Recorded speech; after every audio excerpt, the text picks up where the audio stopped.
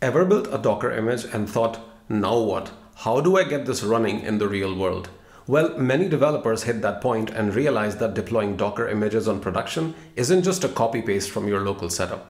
Hello world, my name is Monis, and today we will deploy a Docker image on production. We will start by creating a simple Docker image and then walk through the steps of deploying it in a live environment.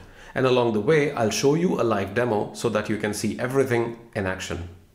And if you run into any issues along the way, I have included a troubleshooting guide along with all the code examples from this video in the description.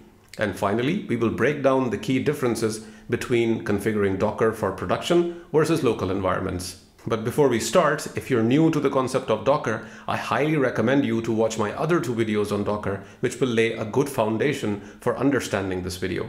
So if you're ready to take your Docker skills to the next level, let's get started.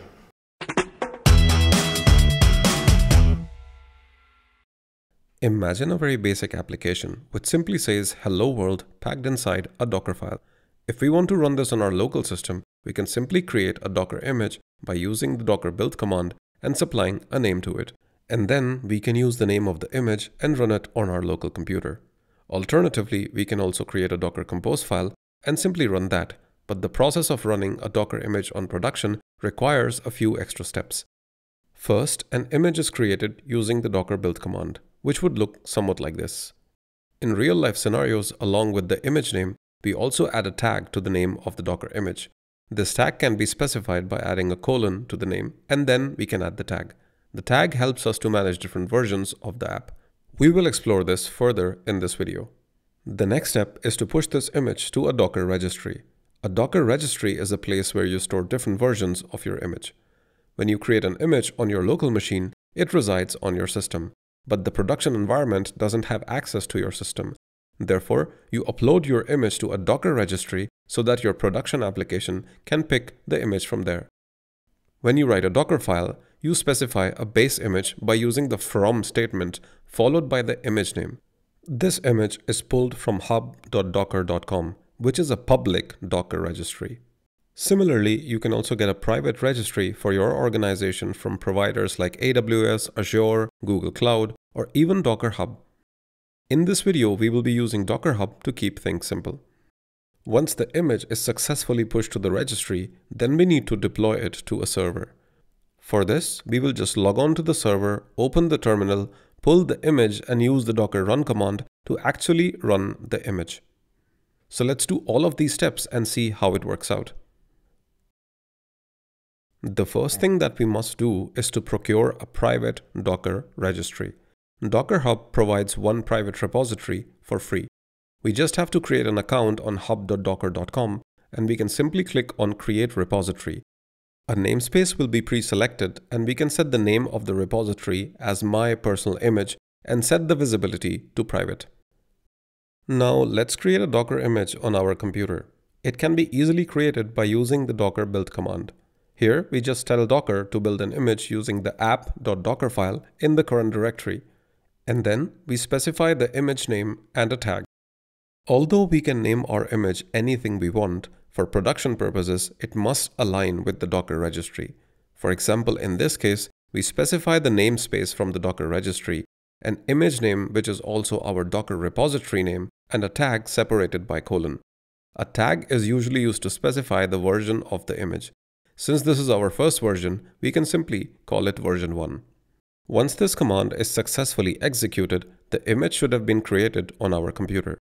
To validate this, we can use the docker images command, which will list our image and its tag, that is version 1, meaning it has been successfully created. Now the image is ready to be uploaded to the Docker registry. But before we do that, we need to authenticate ourselves with the docker login command. This will ask for a username and password. Here we can specify the credentials that we used while creating an account on Docker Hub. Once the login is successful, we can use the docker push command along with our image name and upload this image to the Docker registry. Once this command is successful, we can log in to hub.docker.com, click on the repository and check if our image has been uploaded. In our case, we can clearly see the image along with the tag version 1 successfully uploaded. Now, the final step is to actually deploy this image to a production server. You can get a server from AWS, Google Cloud, Azure, or any other cloud provider of your choice. If you don't want the hassle of setting up a server, you can also do the following steps on a friend's computer for testing purposes. In this video, we will be using an EC2 server from AWS, which is a simple Linux server. AWS provides a simple way of accessing the terminal of your server using the browser. Alternatively, you can also SSH directly into the server. If you're doing this for the first time, you may have to install Docker service on your production server. It can be easily done by a couple of commands. Details are in the description. Now, from the server terminal, run the Docker login command and then provide your Docker Hub username and password to authenticate. Next, we need to download our image using the Docker pull command, which looks like this. To check if our image is successfully downloaded, we can use the Docker images command just like we did on our local computer. Next, we just need to run the Docker image by using the Docker run command, where we specify -d to make sure that it runs in the detached mode, that is, in the background. This is important because if you don't specify this and close the current terminal, the Docker container will also shut down. Next is the port forwarding. We are running an application which runs on port 8080 inside the container. We forward the traffic of our server's port 80 to the application's port 8080 so that we can access the app easily from our browser. Once the command is successfully executed, we can go back to our AWS console, copy the server's IP address or the public URL and hit it in the browser. And there we go. We can successfully see our Hello World application from a production server on which the Docker image is successfully deployed. Alternatively, we can also use the curl command to see our web page. To summarize, first, we created an image on local with a name that aligns with our Docker repository. We also attached a version to it.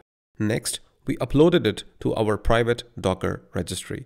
And finally, we logged into our production server, pulled our image, and ran the image using the Docker run command.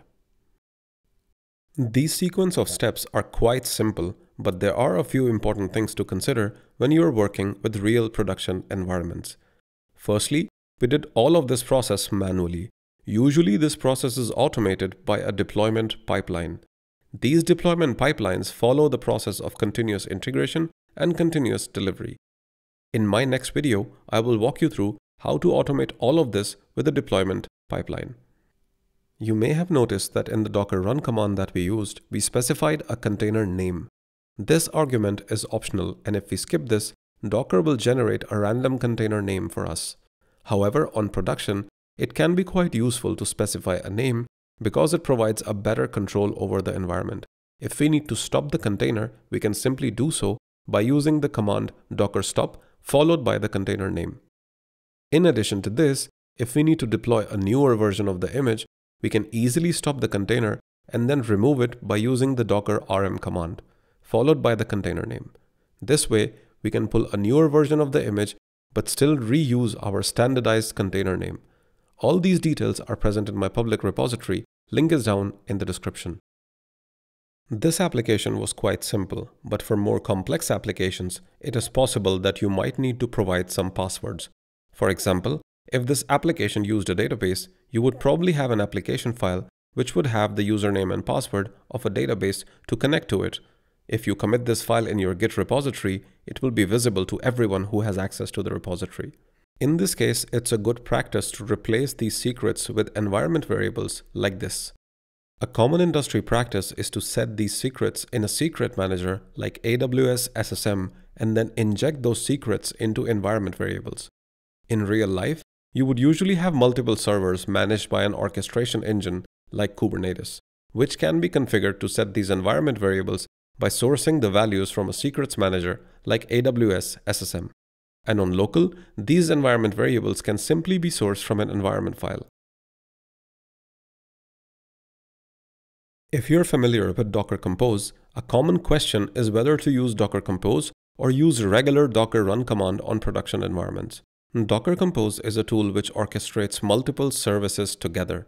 It is quite useful on local machines because it ensures quick development. With one command, it rebuilds and runs all the servers on your machine. In production environments, you might not want to do that. If you have a backend and a frontend app, both of their versions and deployments need to be managed separately. In this case, the process that we just saw fits better for production. In a single server app or an app running on your local machine, it is easier to have a look at the logs by using the docker logs command, because you have the access to that server. However, in a multi-server production application, it is important to have centralized logging and monitoring systems like Splunk, Graylog, and Datadog so that all your servers can push logs and metrics to this central system. You can then view the logs of all of these servers in one place, thus making it easier for you to debug and look for errors. This is an industry practice to ensure convenience for debugging, as well as keeping the server secure by preventing any server logins to view the logs. To summarize, specifying a container name doesn't matter much on local machines, but on production, it can prove to be useful. Docker Compose is a tool in which you can pack multiple applications together. It is very useful on local systems, whereas on production, each app should be built, pushed, and run separately. Never hard-code the secrets. Use environment variables. On local, set the values of those environment variables from a .env file and use it in Docker Compose. You can even commit this file if it is only used on local. On production, store the secrets in the secrets manager and use the orchestration engine like Kubernetes to populate environment variables from the secrets manager. Logs can be viewed on local system easily by the docker logs command. On production, especially with multiple replicas of the same server, consider using centralized logging like Graylog or Splunk. I hope you are feeling more confident about deploying Docker in a live environment now. And remember, if you run into any issues, check out the troubleshooting guide linked in the description. Next up, we are going to level up by automating this entire deployment process with a CI/CD pipeline. So be sure to stay tuned for that. And if you have any questions or thoughts, drop them in the comments below. See you in the next video. Bis dann.